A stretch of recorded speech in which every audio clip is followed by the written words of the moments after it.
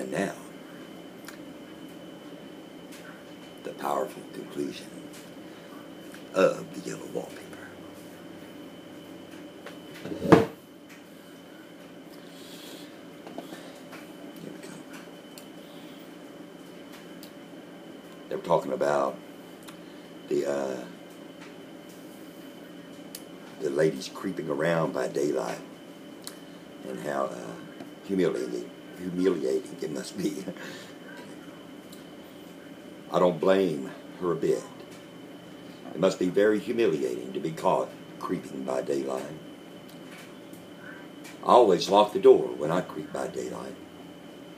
I can't do it at night, for I know John would suspect something at once. And John is so queer now that I don't want to irritate him.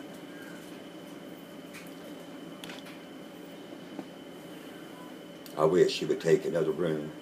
Besides, I don't want anybody to get that woman out at night but myself. I often wonder if I could see her out of all the windows at once. But turn as fast as I can only see out of one window at a time.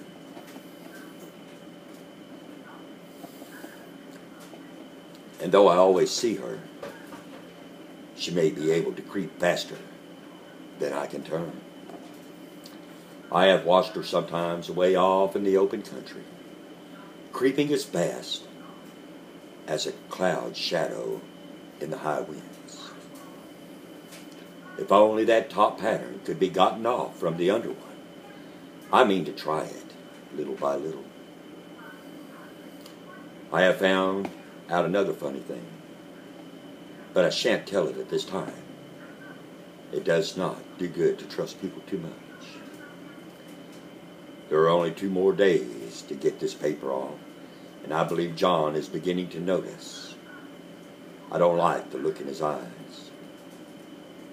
And I heard him ask Jenny a lot of professional questions about me. She had a very good report to give. She said that I slept a good deal during the daytime. John knows I don't sleep very well at night. For all, I'm so quiet. He asked me a lot of sorts of questions too, and pretended to be very loving and kind, as if I couldn't see through him. Still, I don't wonder he acts so, sleeping under this paper for 3 months. It only interests me, but I feel sure John and Jenny are secretly affected by it. Hooray, this is the last day. But is it enough? John is to stay in town overnight and won't be out until this evening. Jenny wanted to sleep with me, a sly thing, but I told her I should undoubtedly rest better for the night alone. That was clever, for really I wasn't alone a bit. As soon as it was moonlight and that poor thing began to crawl and shake the pattern, I got up and ran to help her.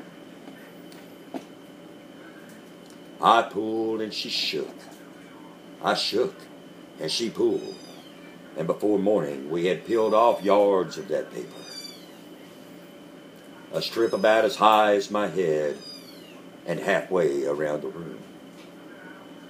And then when the sun came and that awful pattern began to laugh at me, I declared I would finish it today.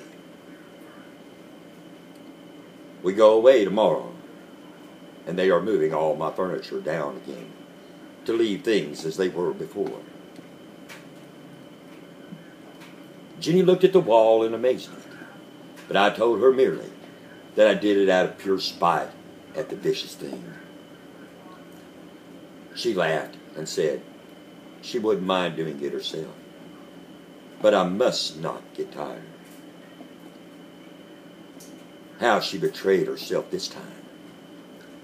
But I am here, and no person touches this paper but me. Not alive. She tried to get me out of the room. It was too patent. But I said it was so quiet and empty and clean now that I believed I would lie down again and sleep all I could, and not to wake me, even for dinner. I would call when I woke. So now she is gone, and the servants are gone, and the things are gone, and there is nothing left but that great bedstead nailed down with the canvas mattress we found on it. We shall sleep downstairs tonight and take the boat home tomorrow. I quite enjoy the room now it is bare. How those children did tear about here. This bedstead is fairly gnawed, but I must get to work. I have locked the door and thrown the key down into the front path. I don't want to go out, and I don't want to have anybody come in till John comes. I want to astonish him. I've got a rope up here that even Jenny did not find. If that woman does get out and tries to get away, I can tie her.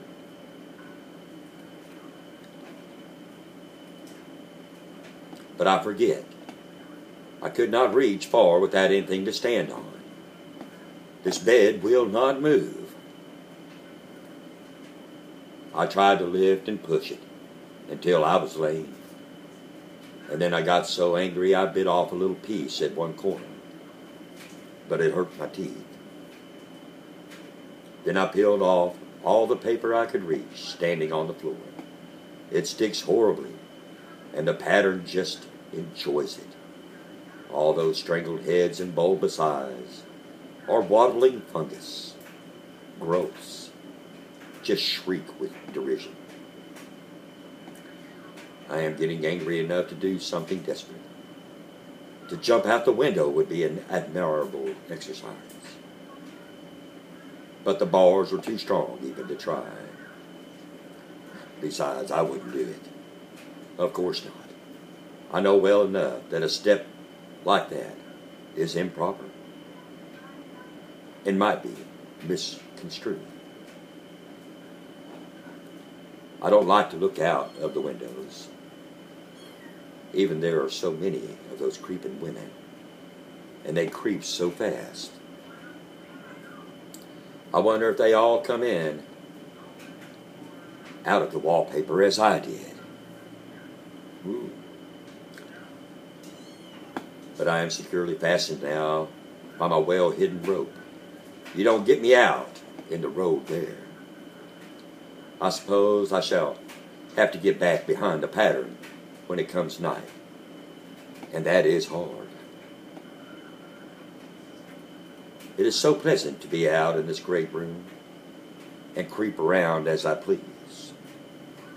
I don't want to go outside. I won't, even if Jenny asks me to. For outside you have to creep on the ground, and everything is green instead of yellow. But here I can creep smoothly on the floor, and my shoulder just fits in that long smooch around the wall, so I cannot lose my way. Shh! Why, there's John at the door. It is no use, young man, you can't open it. How he does call and pound. Now he's crying for an axe. It would be a shame to break down that beautiful door. John, dear, said I in the gentlest of voice, the key is down by the front steps, under the planted leaf. That silenced him for a few moments. Then he said, very quietly indeed, open the door, my darling. I can't, said I. The key is down by the front door, under a plantain leaf. And then I said it again, several times. very gently and slowly, and said it so often that he had to go and see. And he got it, of course, and came in. He stopped short by the door. "What is the matter?" he cried. "For God's sake, what are you doing?"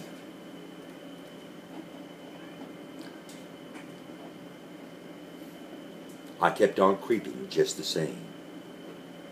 But I looked at him over my shoulder.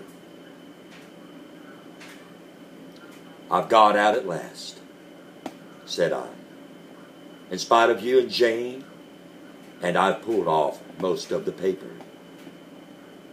So you can't put me back. Now why should that man have fainted?" But he did. And right across my path by the wall, so that I had to creep over him every time. The end. Hope you enjoyed it.